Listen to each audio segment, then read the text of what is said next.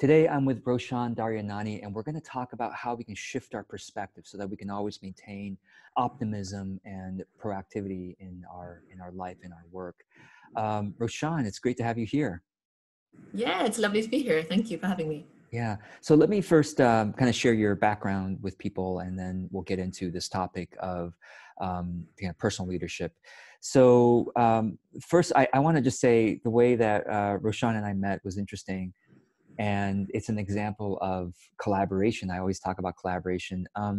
So Roshan had found me on some podcast interview that I did. We can't remember exactly who it was, but she heard me on a podcast somewhere. And then maybe she followed my blog or something afterwards. And then eventually she mailed me a physical letter of thanks. And I rarely get physical letters. I mean, literally like 2 or 3 in a year.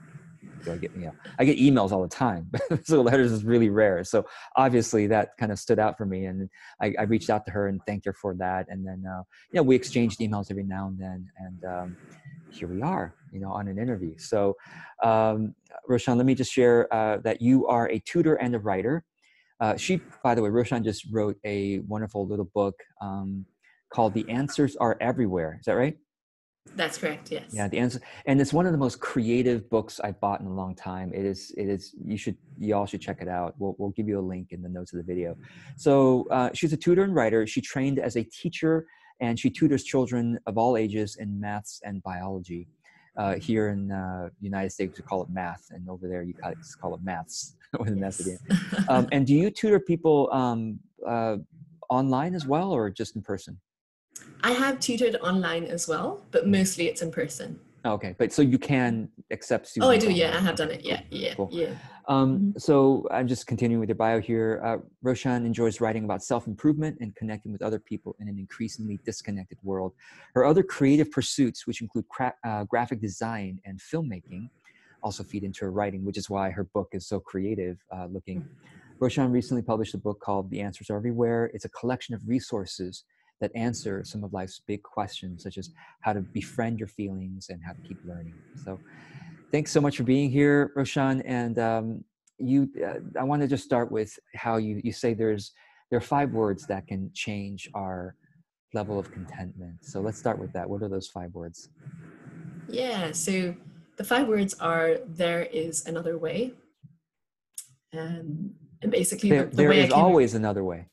That's right. Sorry, there's always another way. I forgot. As a math tutor, I forgot to count. Yeah. So I can tell you a bit about how I developed the idea. Yeah, that's great. Sure. So I have, over the last few years, been reading a lot of self-development books, as no doubt all those who follow you have been doing as well. And I kept coming across this idea again and again, which is that it's your perspective on situations that matters. And not the situations themselves. And no doubt, we've all heard this, but I realized that I wanted some concrete steps to actually apply that to difficult situations. So your work, for example, George, has really helped me realize that there's a different way to be a freelancer, an entrepreneur, a way that's more heart-centered and at the same time smart, but that doesn't involve sort of constantly thinking about scale and hustling and all of this. So I'm really grateful for that. So thinking about these sort of concrete steps that would help me to view situations differently and that can help us all to shift our perspective on really difficult things. I came up with these 4 steps, and helpfully, the first letters of the steps spell out the word lead, which I think is very relevant because that's what leaders do. They have a unique vision on situations, and they're just able to see things in a different, more constructive light than the rest of us do. So that's how I remind myself to keep doing this when I'm in that challenging situation. Yeah, and before you go on, I want to mention that you had written a series of little public journal entries some time ago. I'm trying to remember exactly what it was. I think it was a series where you were like challenging yourself every day to do something scary. Is that right? That's correct. To do something uncomfortable every day for 100 days. That's right. That was amazing because I didn't catch all of it, but I did catch some parts of it. And I was I was just really inspired by that you chose to do something uncomfortable. What were a few of do you remember what a few of those things were? Yeah, they were all little things as well. So it wasn't like huge things. One of the ones that was really difficult for me was to just do a survey, like survey strangers in front of a mall. That one was quite hard. But I realized that, the things we think are really hard, we can actually do them. Yeah. Another one was going to a sort of morning rave. I'd never done that before. It was a sober rave, but it was interesting, and it was something I'd never done before. So that was interesting. Yeah. And of course, I remember one more was where you were like taking a cold shower. Oh yeah. That's a great one. Yeah. It actually inspired me to start looking into them. Like, and then I have occasionally been taking cold showers. Yeah, there's a lot of science saying that they're really helpful. Yeah. So anyway, I just wanted to mention that because I feel like you are really you're continually challenging yourself, and kind of this is where the framework has come out of it. So LEAD, LEAD. Let's go ahead and share that with folks. Sure. Yeah. So in LEAD, the L stands for link. Link up with people that you know and people that you kind of know as well. So I think there's this myth in self-development that we have to do everything by ourselves, and it's important to be independent. And that's not helpful to us in the sense that it makes us feel we have to, we shouldn't be asking people for help. And I think that limits people a lot. I think actually leaders ask people for help all the time and kind of figure out who's the best person for the job. And so think about, in your own community, in your network, maybe when it comes to friends of your friends, who could help you with this situation, who has more experience in it, and reach out to them, get into the habit of speaking to them and asking them questions. That's actually the trait of a great and humble leader, I think. So that's the L. The and E actually, with each of these, you had an example you wanted to share. Absolutely. Should I go through the examples? Sure. Yeah. So for me, the way that I have applied these steps is is in the realm of sort of work and money. Over the last few years, I've noticed that I'm getting into a scarcity mindset around these two things, and I really wanted to shift that. So when it comes to linking up with other people, sometimes the person you link up with is the author of a book or just someone who helps you see things in a different light. So I came across this article that's called "Thankfully, Life is Full of Problems." And it's on a great illustrated blog called More to That, which has lovely little articles on various different topics. And that article helped me see that actually I don't have to think about money and work as this heavy burden. I can start to see it as something in my life that I can learn through, and I can actually start to enjoy the process of learning to manage my money. And George, your work on joyful productivity ties in really nicely with this as well. So you can learn to enjoy a process that you previously thought would be sort of really difficult.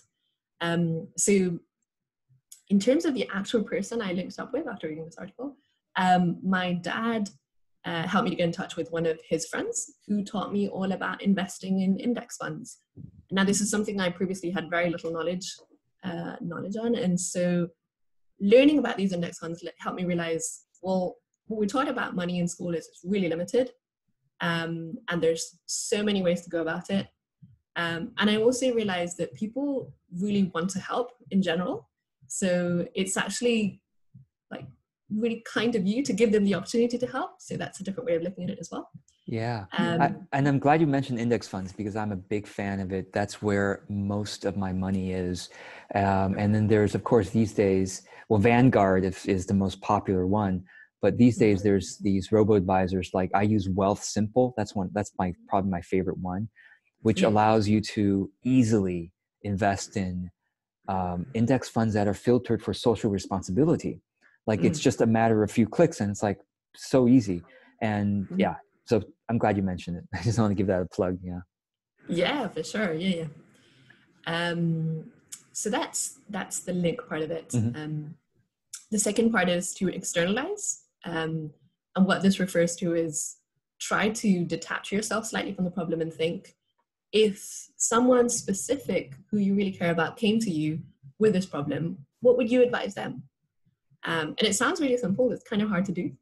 So what I try to do is I try to notice what's the advice that I keep giving people in my everyday life when they're asking me about their own issues. So, I mean, this, for my example, is true for money and for many other things. I found that the advice I was giving people was, you know, be kind to yourself and celebrate the small wins. And I think celebrate the small wins is a huge one.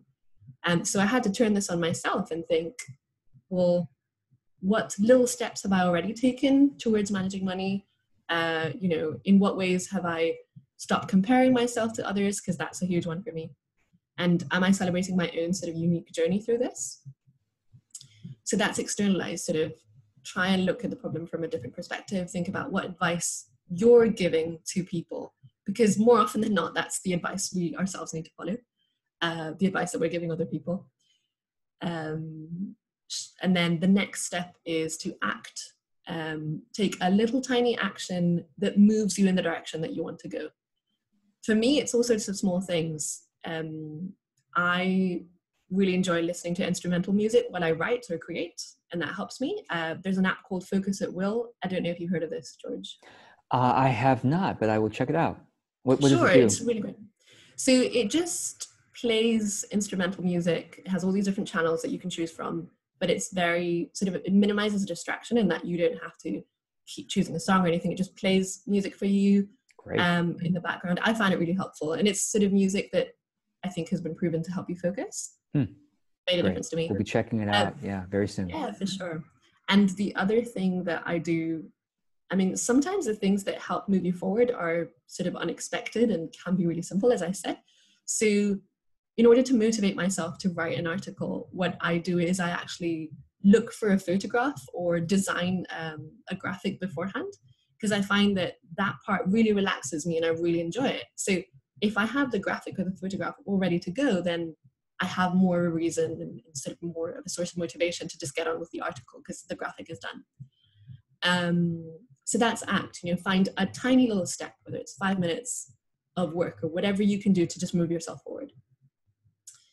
And the last step is decide. I think that's the most important one for me. So as no doubt we all know, there are many situations in life that are where it's quite difficult to shift your perspective because you've been thinking about something in the same way for many years. This is where coaches are helpful, or, you know, people who can look at the situation objectively. But I think it really comes down to you deciding, to you saying, well, this is hard, but I'm going to commit to it for however long I need to, and keep reminding myself of why I want to manage the situation differently or view it differently, and just sort of keep coming back to it, because mistakes and, you know, you're falling back into your old tendencies, that's all going to be part of the process. But if you decide and you commit to it, then you can keep sort of moving in the direction that you want it to go in. So I think deciding is a huge part of the process. That's great. So link, externalize, act, decide. And I will have the write-up. Roshan was kind enough to write this up, and I'll put it in the notes of the video as well. So so this is like a framework that you use to, you know, when you encounter a life challenge. So maybe you could share with us how this might be applied in another setting. Let's say somebody was, well, dealing with marketing their business and they were having a hard time figuring out what to do. So let's just play a game and apply this lead idea to do that. So link would be to, well, where can you go for advice, right? For support, that kind of thing. And externalize would be if a friend came to you to say, well, I'm confused about marketing, what might you say to them? Is that right? Yeah, that's correct. Yeah, just a couple of things I would add to that, absolutely. With the link, I would say try to think outside the box a little and go to people who you wouldn't normally think of as marketing experts. So for example, marketing is a great one that you brought up, because great example that you brought up, because everyone to some extent uses marketing in their job. So teachers have to sort of market their lessons to their students. So just as an example, I would say if you're thinking about marketing your work and you're a little bit tired of the marketing advice that you're seeing, maybe go to a teacher or a salesperson or someone who has a slightly different job and think about how do they address their target audience, for example. Yeah. With the externalized, that's kind of a hard one, but I do keep coming back to what's the advice that you're giving other people, or what, I guess with the marketing example, it would be, in what ways have you been successful? So maybe when have you been able to persuade someone to change their mind or to think differently? What tactics did you apply in a situation where you were successful in sort of selling someone something? Yeah, and also I would say sometimes we're more effective giving other people advice, and we forget to like, we'll say, how can that advice apply to my business? That's right. And so no, I think it's really right. Like you know, when you go to a Facebook group, for example, that's related to business, and you see other people posting questions, to you, it's like, oh, I have an idea about that. I have an opinion. And then you might just even look at your own comments and go, wait, okay. Absolutely. Let me try to. And then act. Let's say, so act. Let's talk about that. How would that person then apply act to their marketing? What does that mean? Yeah, I think the acting comes down to, there's two ways to go about it. So one is to, if you find yourself really stuck and you're having difficulty moving forward with whatever the marketing process for the business, I would say focus on making it a little easier for yourself. So what could make it a little more pleasant for you if you really don't like marketing? And it's super simple things like music or planning a little treat for yourself when you've accomplished your next task. So that's one way to go about it. But if you know what you need to do and what's actually stopping you is sort of the fear, that's when I would come back to that doing uncomfortable things. So challenge yourself to take that one uncomfortable step, whether it's starting a Facebook page, that was one for me, or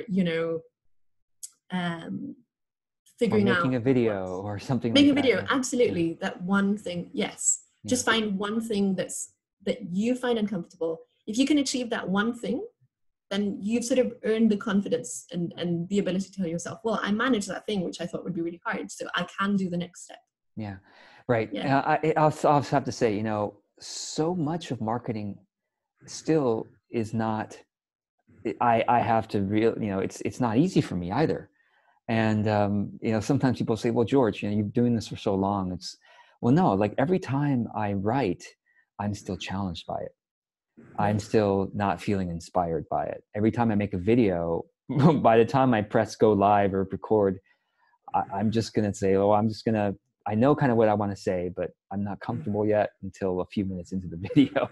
So no, it is a very important step. So decide, how do we apply that to this process now? Sure, I'll get to that. That's so interesting to hear you say, though, like having done that for so many years and still finding it hard. That's great that you said that. And decide, this is sort of having the commitment. And for this, I'll borrow an idea from Alexandra Franzen, who I know that whose work you also enjoy. Mm-hmm. So she talked about, on a little post-it note, or just writing down 3 reasons why you're doing the work that you're doing. So when you're doing your work as an entrepreneur or you're marketing your business, go back to why did you start that business? What are you trying to do with it? And 3 simple bullet points for why you're doing that. And whenever you falter, you can always come back to those and say, well, this is why I made the decision to start this project. And this is why I want to move it forward. I love it. It's simple, but it's powerful. It's great for us to remember these things. So Roshan, if people want to connect with you, see your further work, I'm going to be putting the link to the your new Facebook business page up there. It's facebook.com/Tiny Love Letters. I love that. That's like kind of your brand now, because you're Tiny Love Letters on Instagram as well. So tell us a little bit about that. What was the kind of genesis of this? Sure. So on Tiny Love Letters, I already have started sharing essays that I write on Medium, and they're all about little lessons that I'm learning on my everyday life, often lessons that I learn in teaching, but also just my personal life. And also the next project I'll be moving on to is sort of connected to the essays, is I'll be using some of the essays and gathering them together in a book so basically this book uses maths analogies because I'm a maths tutor. And it'll be using math concepts like equations and vectors to explain some of these lessons that I'm learning in everyday life. So I'm quite excited about that. That's Yeah, coming on. that's so Yeah. cool. Have you heard of a book called Emotional Equations? I That haven't, that no. might be interesting. It's by Chip Conley, I think is his name. He wrote a Oh, book years ago that I really liked called Peak. It's about oh, applying the Maslow hierarchy into companies, but he wrote it in such an inspiring and easy to understand way that I was like, oh, yeah. that's a brilliant concept for how to run a company.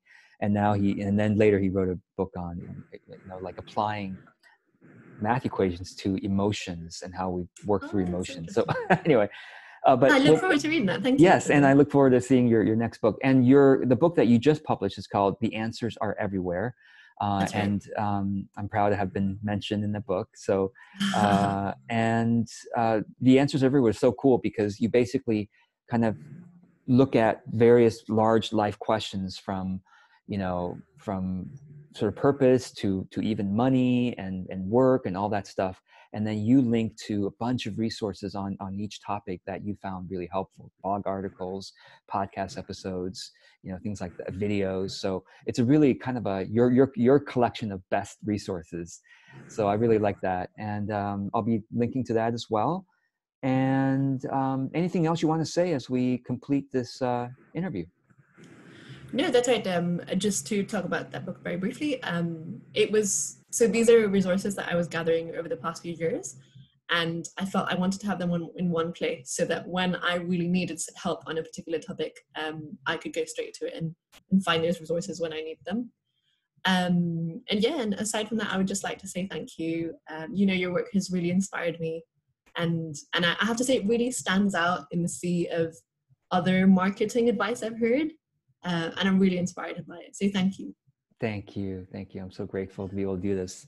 So thank you, Roshan, for what you do. And I mean, hopefully you all can see why I wanted to interview her. I felt like she was Roshan, you're such a, you're willing to really dive into life and challenges and know that you have all the resources within you and the answers are everywhere. So thank you. Thank you so much for your work. And if anyone has any questions or comments, put it below and I'll make sure Roshan sees it. So thanks, Roshan. Thank you. Thank you. Thank you.